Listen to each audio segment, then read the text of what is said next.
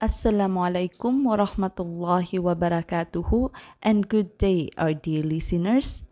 I am Miss Norlailah Madid, a faculty member of the Mathematics Department from the College of Natural Sciences and Mathematics of the Mindanao State University main campus, Marawi City, your video lecturer for today. For today's discussion, we will be discussing all about Chapter 3, Logic. For the information of our viewers, this chapter is divided into 3 video lectures in which the first part is this one and the other 2 will be provided soon. We will start our discussion in a while, so keep on watching and I hope you learn something from this. But before anything else, let us have first a brief introduction on the history of logic. There are several mathematicians who involved themselves in the study of logic. One of these is Gottfried Wilhelm Leibniz. He was known to be one of the first mathematicians to make a serious study on symbolic logic. In his study, he even tried to advance the study of logic from a merely philosophical subject to a formal mathematical subject. Unfortunately, he never completely achieved this goal. However, there are several mathematicians who also contributed to the advancement of symbolic logic as a mathematical discipline. Some of them are Augustus De Morgan and George Boole.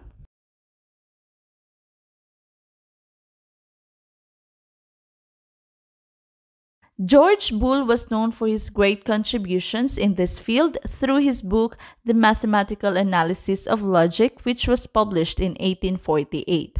In this book, he argued persuasively that logic should be allied with mathematics and not philosophy. Following this is another book, An Investigation of the Laws of Thought, which was published in 1854. Concerning this document, the mathematician Bertrand Russell stated that pure mathematics was discovered by Boole in his work called The Laws of Thought.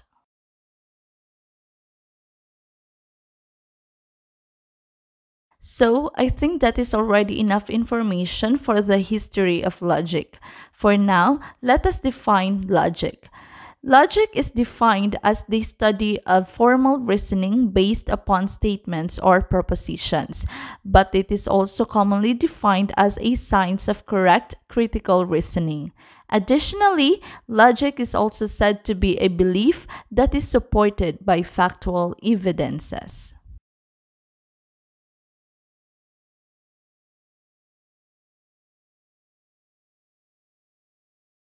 Moving on, we are now about to discuss logic statement. But before that, let us first recall the different types of sentences discussed in our English subject. We have learned that there are 4 different types of sentences: declarative sentence, interrogative sentence, imperative sentence, and exclamatory sentence. Defining each of these types of sentences, firstly, the declarative sentence. Declarative sentence is a sentence that states or declares facts or opinions. Interrogative sentence is a sentence that asks a question. For the imperative sentence, it is a sentence that expresses a command, a request, an entreaty, or suggestion. And lastly, the exclamatory sentence that is defined as a sentence that expresses strong or sudden feeling.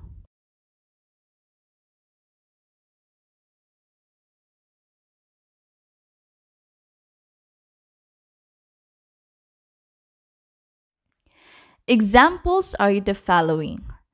The first sentence is this one. Since this asks a question, therefore this is an interrogative type of sentence. The second sentence is this one. This clearly shows strong or sudden feeling that is being justified by the phrase wow. Therefore, this is an exclamatory sentence. The third one is this. This clearly gives a command, hence this is an imperative sentence. Another one, we have this. The given sentence states an opinion. Therefore, this is a declarative sentence. And the last one is this, which obviously states a fact. Therefore, this is also a declarative sentence.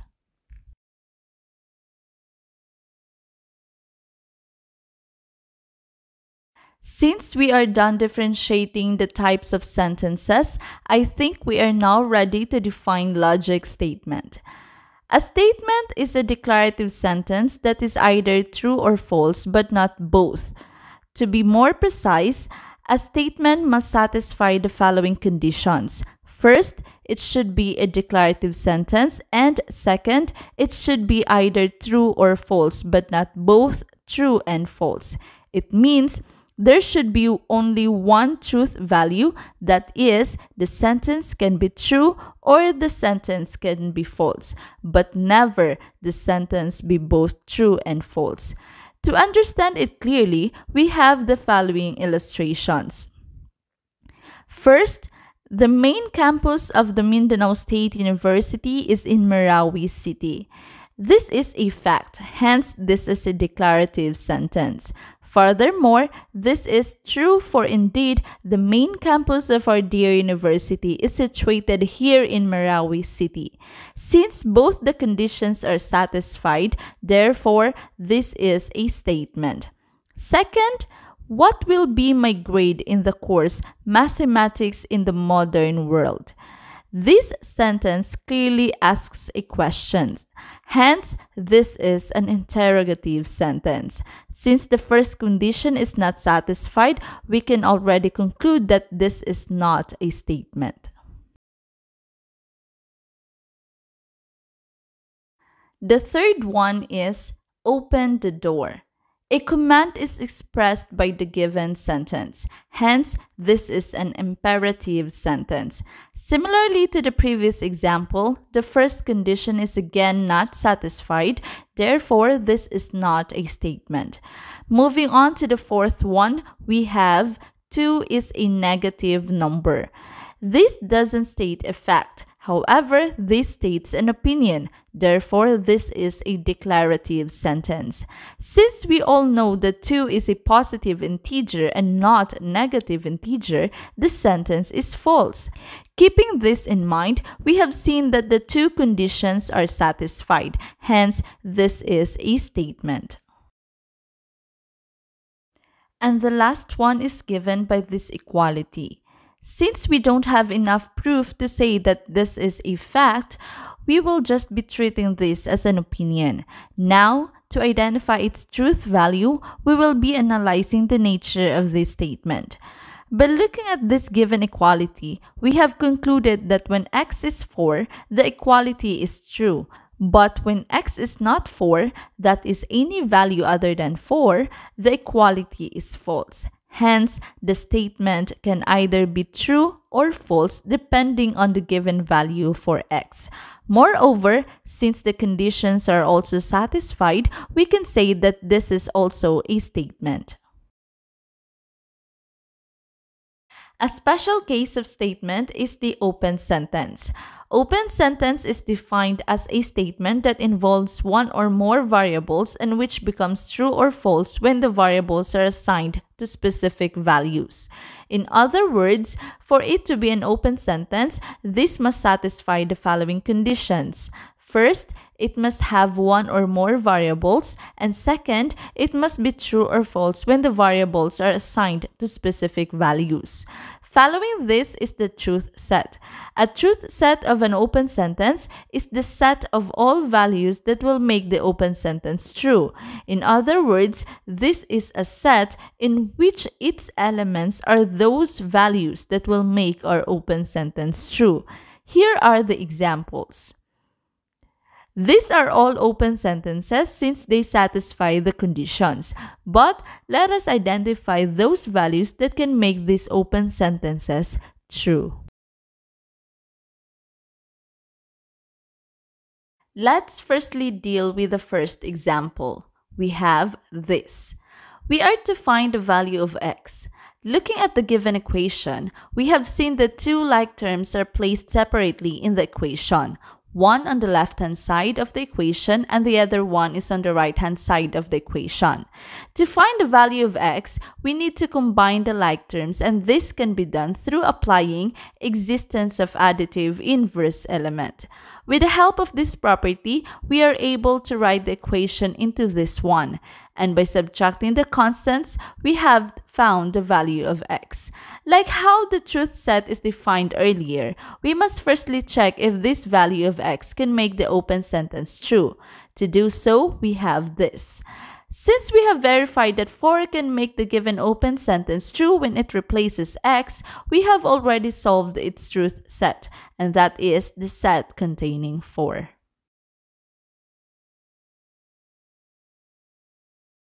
The second example is given by this. Similarly to what we did in the previous example, we need to find the value of x. Looking at the given equality, we have again like terms placed separately in the equation. So, the first thing we need to do is to combine the like terms through applying existence of additive inverse element, resulting to this one. And by adding the constants on the right-hand side of the equation, we have this. To finally solve for the value of x, we will apply existence of multiplicative inverse element, which results to this. Multiplying these constants gives us the value of x. Similarly, we need to verify if this makes the open sentence true.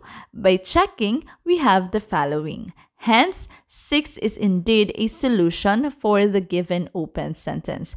Moreover, we have the following truth set. The third example is given by this. In this part, we're going to solve for the value of x that makes this true. To solve that, we will be applying any method in solving quadratic equation. But the easiest way will be the one to be applied here, and that is taking the square root. Doing so, we have this, which we know this directly results to this. Now, since the given open sentence states that x must be a negative number, we will only be considering negative 2 as the value of x. By checking this, we have this one. This clearly shows that negative 2 is indeed a value that makes the open sentence true. Hence, we have this as our final answer. The fourth one is this.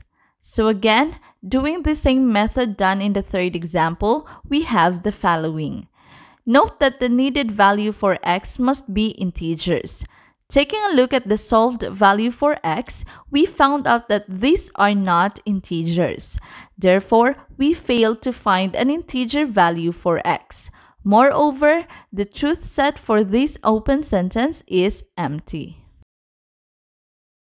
The last example is this one.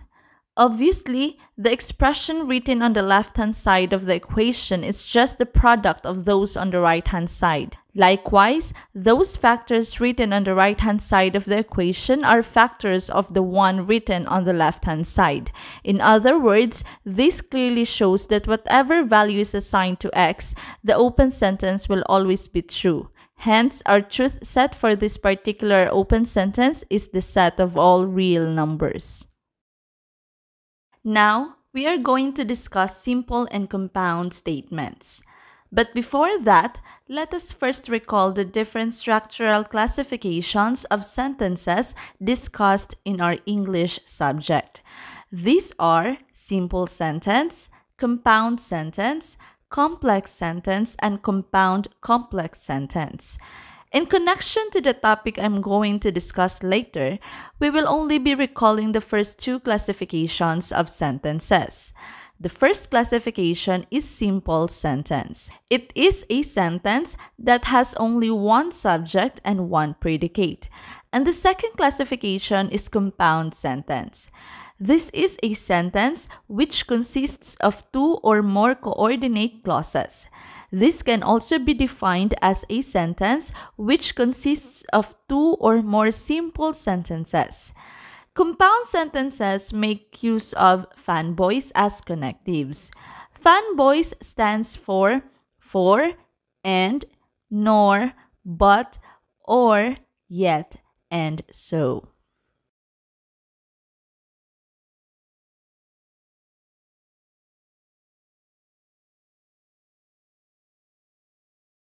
To clearly differentiate the two, we have the following examples. The first one is given by this. Note that since Lisa is the one being talked about in the sentence, she is the subject, while the remaining phrase will be the predicate. We can see in this example that we only have one subject and one predicate, therefore, this is a simple sentence. The second one is this. Note that doctor is the one being talked about in the sentence, hence, doctor is the subject. This follows that the phrase examined the patient is the predicate. Additionally, we have seen another important phrase, and that is cured him, which is also a predicate. In other words, in this sentence, we have two predicates. Furthermore, the word and is used to connect two simple sentences, therefore, it is labeled as connective. Since we have seen a connective being used in the sentence, aside from the two simple sentences, this is classified as a compound sentence.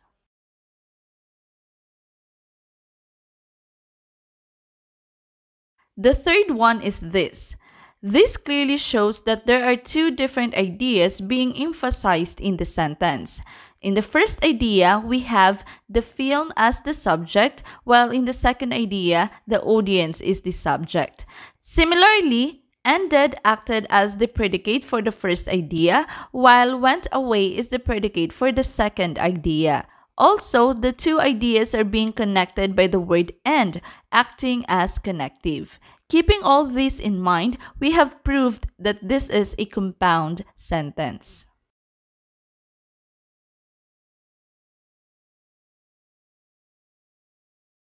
And the last one is this. BLACKPINK is the subject in this sentence, while the remaining phrase is the predicate. We have one subject and one predicate, therefore, this is a simple sentence.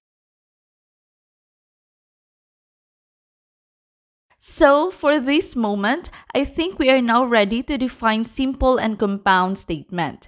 A simple statement is defined as a statement that conveys a single idea. And if a statement conveys two or more ideas, then it is called a compound statement. There are different types of compound statement depending on how it is used in a sentence and its connectives. I present here a table summarizing these types of statement together with its connectives and corresponding logic symbols.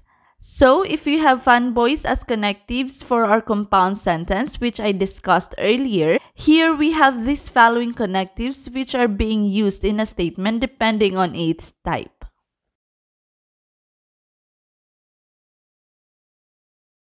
Before going deeper on these types of statements, let us have first these following notes. The truth value of a simple statement is either true or false, while for the compound statement, it depends on the truth values of its simple statements and its connectives. To make it easier for us to identify the truth value of a compound statement, we will be presenting their corresponding truth table.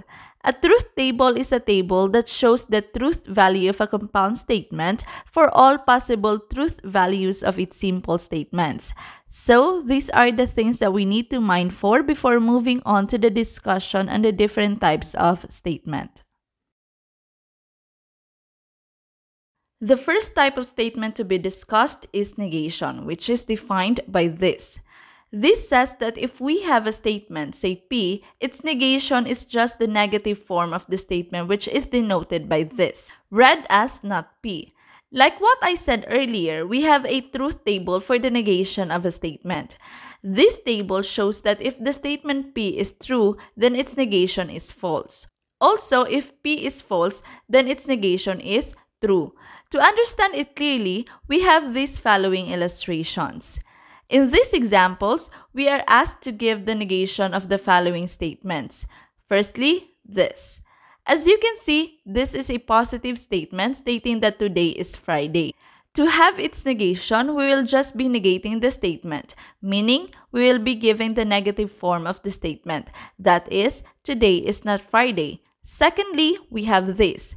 So again, this is a positive statement, to get its negation, we will be giving the negative form of the statement. That is, Sheila does not have 2 extra pens. Thirdly, we have this. In the given statement, we can clearly see that it is written negatively. Hence, to negate that negative statement means we will be giving its positive form. That is, the ABS-CBN franchise renewal was approved by the Philippine Congress.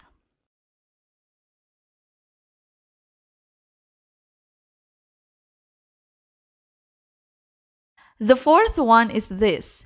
This is an open sentence stating that the two are equal.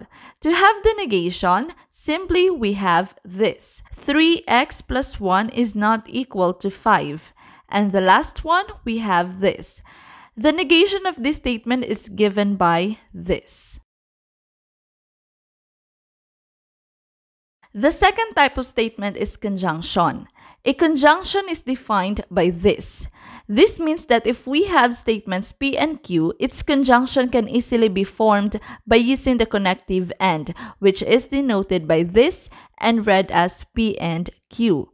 We also have a truth table for this type of statement and is given by this. The table shows that the conjunction of the statements P and Q can only be true if and only if both P and Q are true. Before proceeding to its examples, let us note this first. This states that but can also be used as a connective for the conjunction of the statements like and. However, this connective is used most frequently to precede a negative phrase. An example is this. Note that this conjunction statement is similar to this one, in which, in this statement, our P statement is this one, and this one is our Q statement, and is being replaced with but in this case.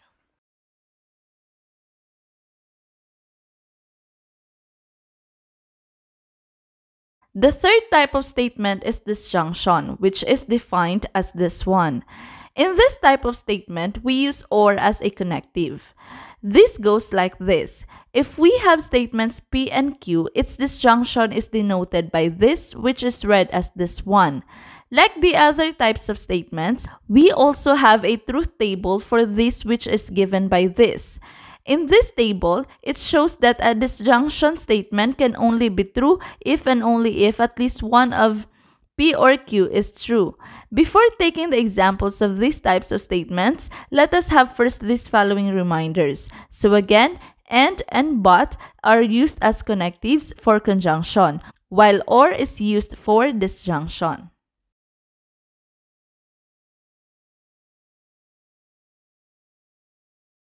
For the first set of our examples, we will be considering these following statements. So what we're going to do here is that we're going to write the following compound statements into its symbolic form. The first one is this. Looking at this statement and by considering the above given statements, we have this one. And we all know that and is used as a connective for conjunction, therefore this is a conjunction statement and is written symbolically as this one. The second one is this. Note that this one is just the Q statement but is written in negative form. Therefore, this is just the negation of the statement Q.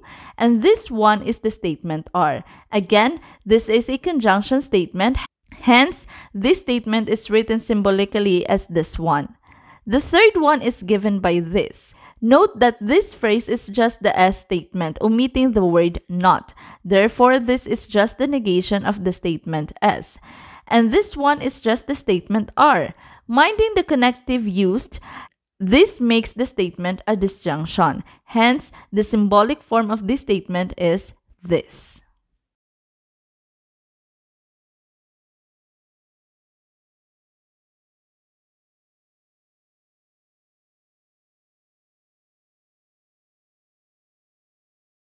And the last one is given by this statement. Note that this one is just the statement P but is written negatively. Therefore, we have the negation of the statement P. Another one is this. Looking at the phrase, we can see that it is just this statement but is also written in negative form. Hence, we also have a negation for the statement Q. Minding again the connective used, we have a conjunction type of statement. Therefore, we can have this as a symbolic representation for the statement.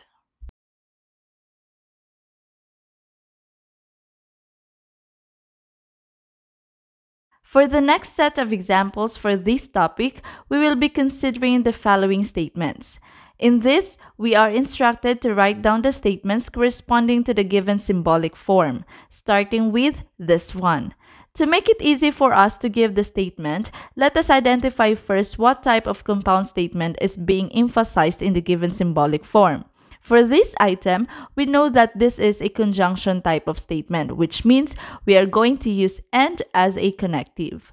Note that the statement Q represents this statement, so we're going to write it down here, and the statement P represents this, so we're going to copy that one here. And this will be the statement representing the given symbolic form.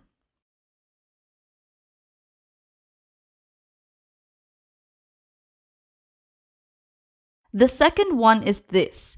This is again a conjunction statement, therefore we're going to use and as our connective. The next one is the statement R. Looking at the given symbolic statement, the negation of the statement R is what we need in order to correctly give the statement representing the given symbolic form. In other words, we are going to obtain the positive form of R since it is written negatively, and it is done through omitting the word not. So we have this. And the next one is the statement S, which represents this statement. Writing it down here, we obtain our final answer.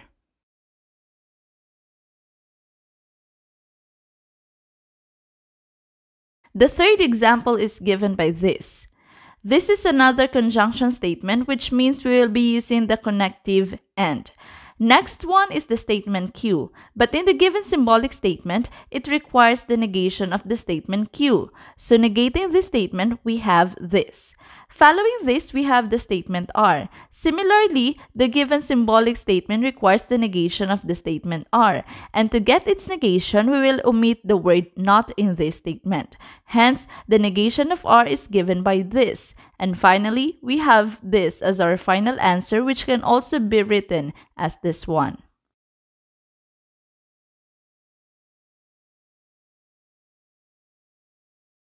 And the last one is this, which is a disjunction statement. This means we are going to use or as our connective. Looking at the given symbolic form, it requires the negation of this statement. In other words, we're going to negate the statement P, and its negation is given by this. And lastly, we have the statement S, which represents this statement. So copying this, we obtain our final answer.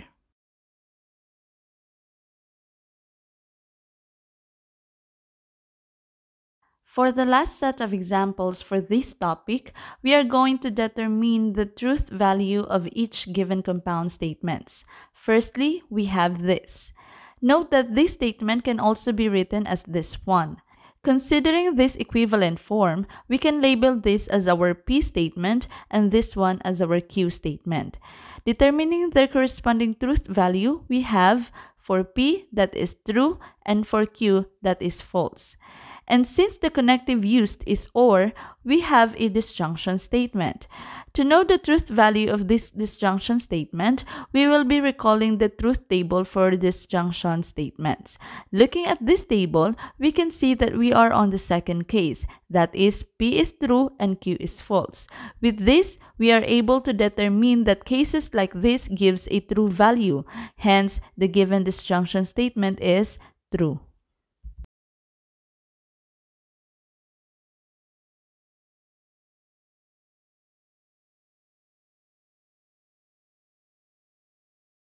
The second one is given by this. Similarly, this is our P and this is our Q.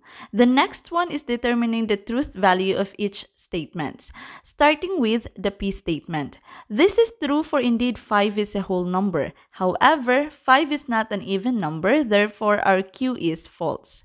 The connective used is and, which means this is a conjunction statement. Recalling its truth table, we have this. Looking at this, we are again on the second case, which shows that cases like this gives a false statement. Therefore, this statement is false.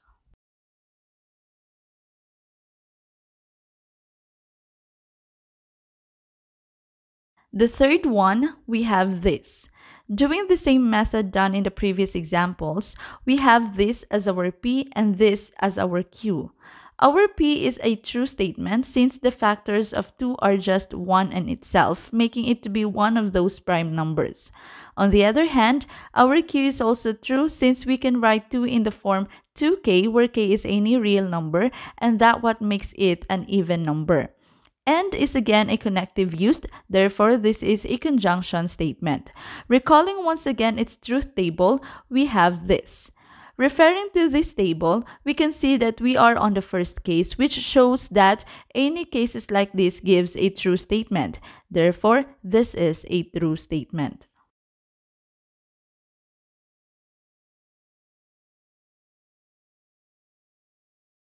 The last one is given by this.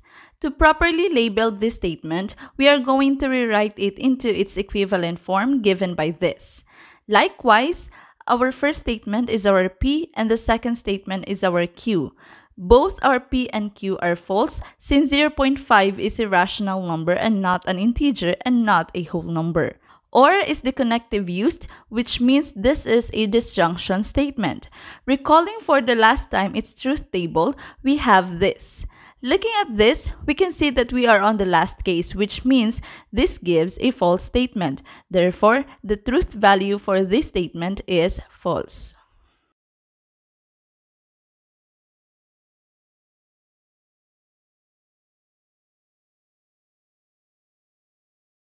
And for the last topic to be discussed in this video, we have the special case for a conjunction and disjunction statement. This time, we are going to involve open sentences. To summarize this, I present here a table showing the statement and its negation together with their corresponding truth set. For the first type, we have a conjunction statement in which its negation can be formed by following this formula, and its truth set is determined by this set. And the second one is disjunction statement, in which its negation can also be formed by following this one, and its truth set is determined by this set. To elaborate it further, we will be having these illustrations. Considering firstly this given universal set, we are asked to give the negation of the following statements and determine the truth set of its negation. But before that, let us first determine the corresponding negation for each statement, and then after that, we will be determining the truth set for each negation. For the first statement, we have this. Note that this is a conjunction statement. Therefore, to obtain its negation, we will be following this formula. And by doing so, we have this negation. Second one, we have this. This is a disjunction statement. Therefore, we will be following this formula to obtain its negation. And also, by doing so, we have this. And lastly, we have this, which is again a disjunction statement. Following the same formula, we have this negation.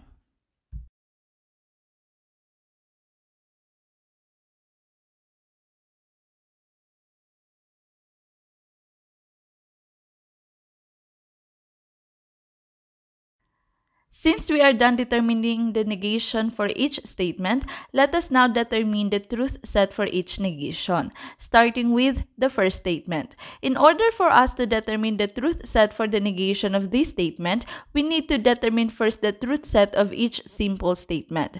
So, let us determine the truth set of our statement P. Note that this is a quadratic equation.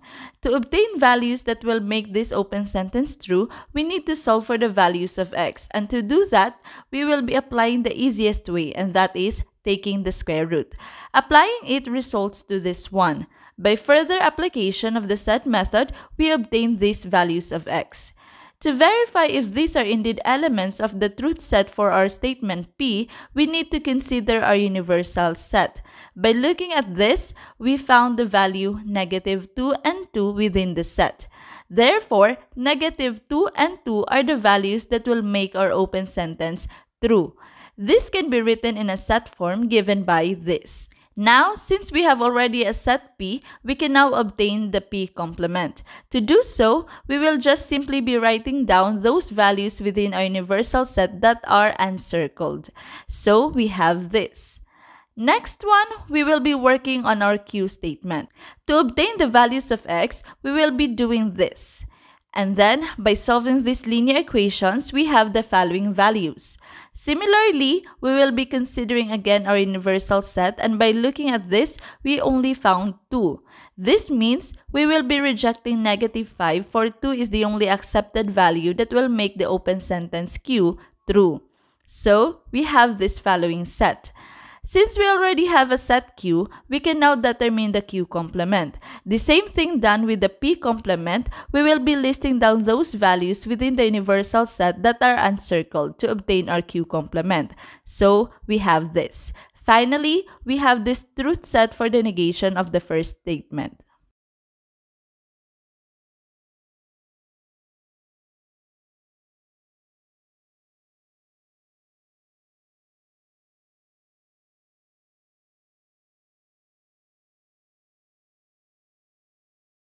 The second statement is given by this. Similarly to what is done in the previous example, we will firstly work on the P statement. This is a linear statement, so by dealing with this, we have this one which eventually results to this one. So again, considering our universal set, we found 0 in it. Therefore, 0 is the only value that will make this open sentence true and is represented by this set. With the help of this set, we are able to determine P complement given by this. Next, we have the Q statement. To obtain those values that will make this true, we will be substituting each value within the universal set to the given statement. And by doing so, we found out that these are the only values that will make the statement true. Hence, this makes our set Q. Obtaining Q complement, we have this one. And finally, we have this truth set for the negation of the second statement.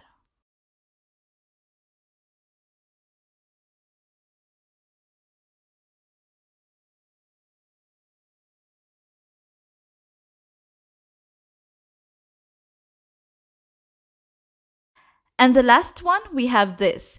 Again, we will have the P statement first. To obtain the truth set for our P statement, we will firstly be solving the given inequality. By doing so, we have the following. Similarly to what is done for Q statement in the second example, we will consider our universal set and find those values that will make this true. And this gives us these values. Writing it as a set, we have this. And now, we can obtain our P complement given by this. Secondly, the Q statement. This is again a linear equation. So by solving for the value of x, we have the following. Now, by considering our universal set, we found out that the obtained value of x is found nowhere in the set. Hence, the value is rejected. So our Q is an empty set. Obtaining Q complement gives us this one. And finally, we have this truth set for the negation of the third given statement.